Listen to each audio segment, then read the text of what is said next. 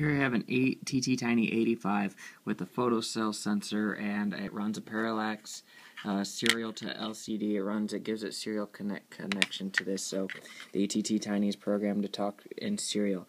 I don't have a proper connection to hook up the battery to this, so I'm running 6 volts here. To run this. So if I could show you really quick by touching those, that it starts displaying, and if you put your hand over the sensor, that turns on that light as well as this light.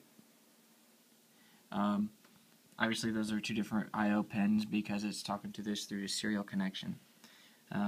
It's using 3 I/O ports, one to talk to serial, one for the sensor, and the other one for the LED light.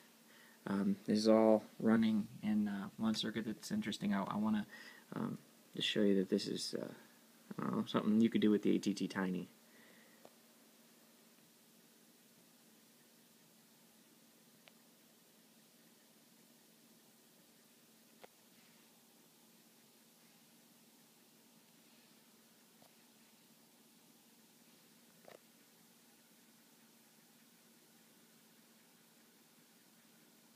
Also, when it drops below 150, it turns on